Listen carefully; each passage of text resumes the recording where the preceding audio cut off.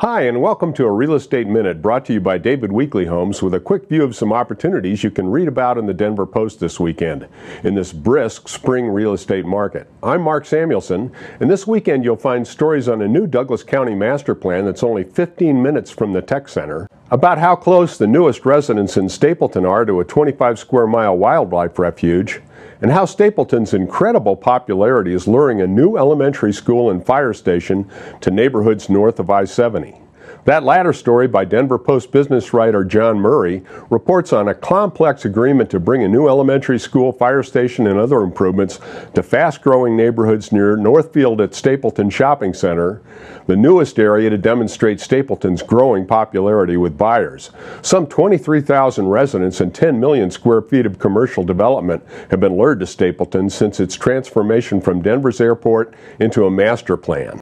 The new agreement involving the City of Denver, DPS, developer Forest City Stapleton, the Denver Urban Renewal Authority, and a Metro District is partially aimed at financing a 6th Stapleton Elementary School north of East 56th Avenue.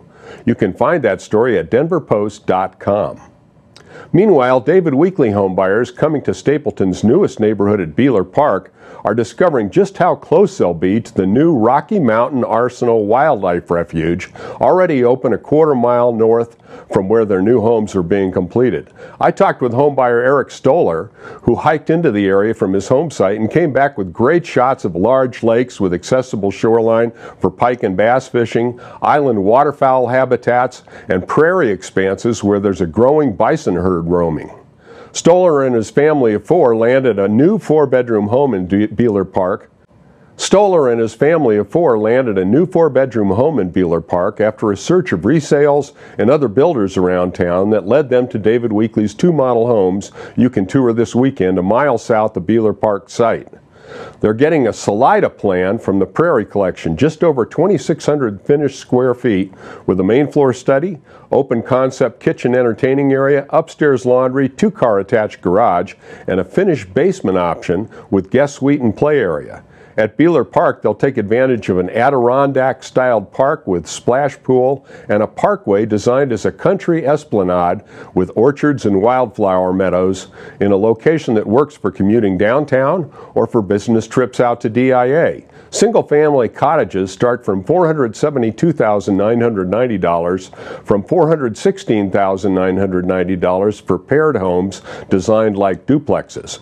Eric Stollar says that they've received great customer service.